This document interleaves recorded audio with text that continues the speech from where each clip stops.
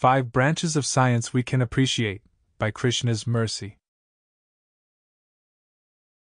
प्रकृतिं स्वामवष्टभ्य विसृजामि पुन पुन भूतग्राम्यमं कृत्स्नवश प्रकृतिर्वशात्.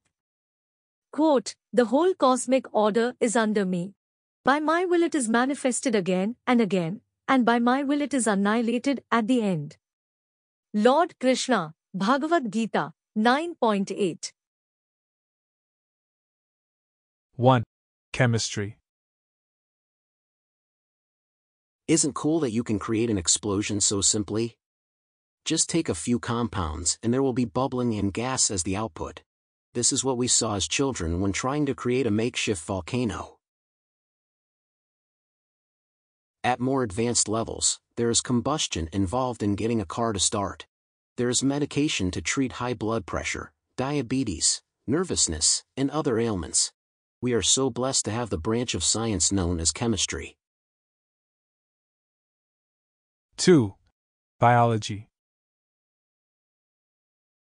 The introductory class for this discipline at the university level tends to be massive.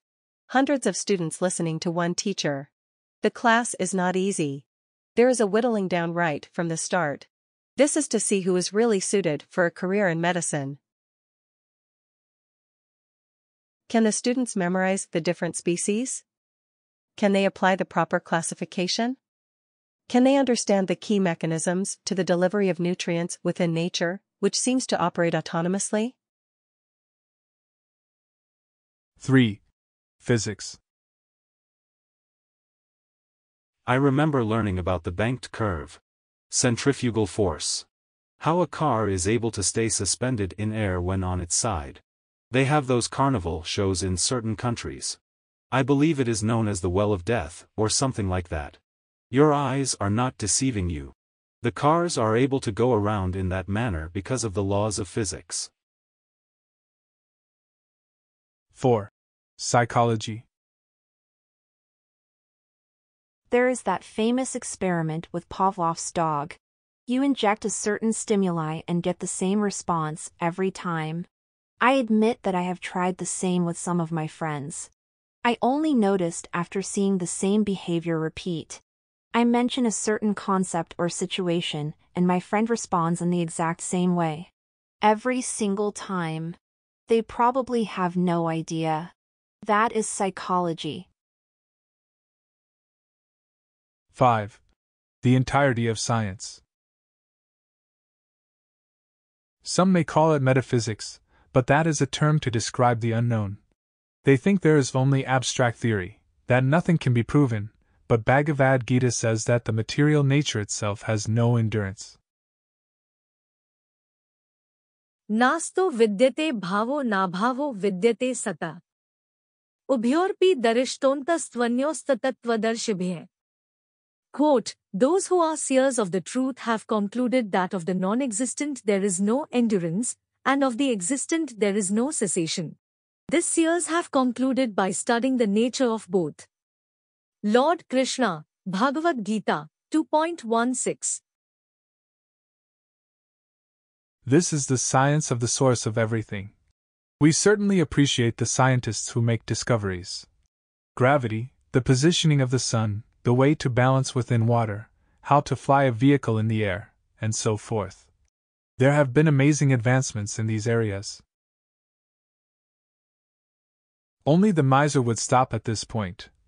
Discovery is only half the story. As amazing as the scientist is for noticing the patterns, someone had to implement those patterns to begin with. If intelligence is required to notice the laws of nature, imagine the level of intelligence required to institute those laws in the first place. Those in the know, who are wise based on their link to the highest authority of information, place priority on this acknowledgement. They go to the source first. Everything descends from him. Only a fool would claim that everything came together randomly. If randomness were the only explanation, then there would be no such concepts as equations, laws of math, and reliable and predictable patterns within nature. This is another way to define genuine spiritual life. It is for going beyond basic discovery within the natural world. After all, seeing is only one of the senses. I can see to believe in the concepts of a waterfall, a meadow, a sunny day, an earthquake, and so forth, but I can also use other senses to experience the same. I can use sound to validate a particular event within nature. The same for smell and taste. Bhakti Yoga is constant appreciation of the Source. It is worship of the highest authority. It is study of his transcendental features, which are actually impossible to accurately measure. That is why he is known as Adhokshaja, among countless other titles, marks of honor, and names of affection. In closing, because discovery demonstrating, the scientists appreciating, from pattern identification stated. But who first created? Bhakta for credit properly giving. Who original source for living. And as the most amazing of all, with affectionate names to call.